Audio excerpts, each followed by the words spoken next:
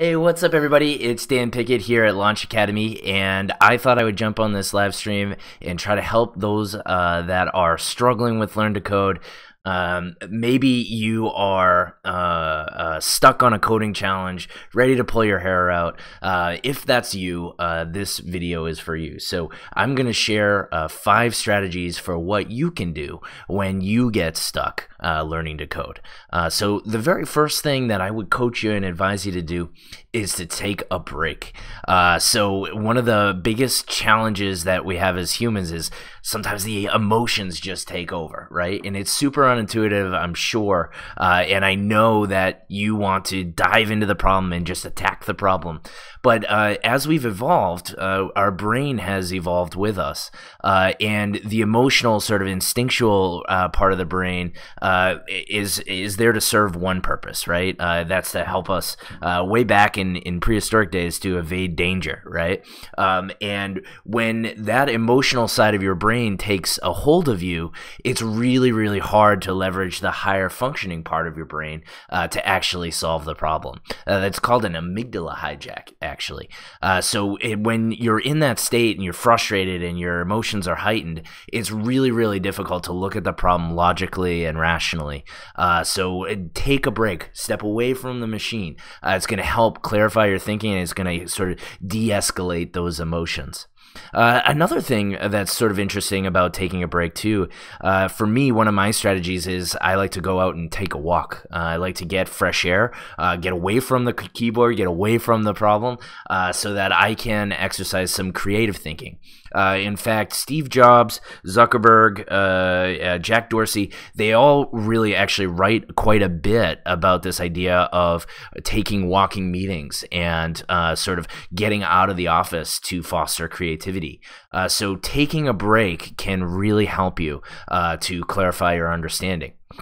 The other benefit that is sort of interesting and sort of a bonus to this is it's actually really great for your mental health, right? So if you do take that break and you go out, get some fresh air, and you take some walking, that's going to basically improve your mental health. In fact, the Lancet Journal of Psychology published an article where they said that 43% of folks that regularly took sort of moderate exercise, these small walking trips, reported that 43% of them had less negative or bad days as a result. So really, really good for your mental health as well. Secondly, and this is going to be kind of goofy, but I'll give it a shot anyway, you can rubber duck. So a lot of developers, they have these little rubber ducks, and mine's probably going to show up a little silly on the green screen. But you can have a conversation with the duck and try to explain the problem that you're running into. Something that I like to try to do and focus on is to pretend that the duck is 3 years old. So I've got my daughter Ella, she's 3 years old, and you have to explain things pretty simple for her to understand what's happening. And so if I picture my rubber duck as 3 years old, I have to simplify the language. I really have to boil down the problem that I'm experiencing. So it's really, really important for me to express it in simple terms. And what I found is that actually helps me better understand the problem, because I have to boil it down to brass tacks. So rubber ducking can be a really, really useful and fruitful exercise. And it'll feel goofy at first, right? So you're talking to an inanimate object, but from a problem-solving standpoint, it can really reap dividends and really, really help you out when you're stuck. Secondly, or thirdly, you want to break the problem down, right? So when you have this one huge insurmountable problem in front of you, it can be overwhelming, and that's when the emotions can start to kick in again, and the frustration, right? So if you can break the problem down into maybe a half a dozen to a dozen smaller problems, well, then you can tackle smaller problem A, B, and C, as opposed to trying to dive into this huge, big problem, right? The other thing too, especially when you're learning to code, is it allows you to start from a place of confidence, right? So if you can find one of those half dozen steps where you feel particularly strong, maybe you're really good with looping, maybe you're really good with conditionals, right? Those, if you're able to break the problem down and start with what you know, it's going to build confidence, it's going to build momentum so that you can continue to work through the challenge and get unstuck. Hey, Andrew, thanks for joining us. If you're here, as we dive into the last two things and strategies for breaking the problem down, give me a shout in the comments. Let me know what your strategies are when you get stuck learning to code.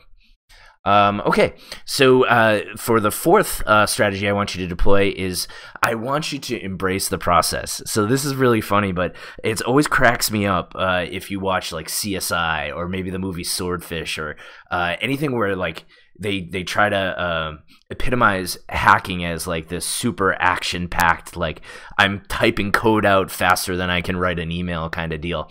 And I'm sorry to break this to you, but that is not the process of software engineering. Sorry to bum you out, but you can't code and dance at the same time unless you're particularly talented.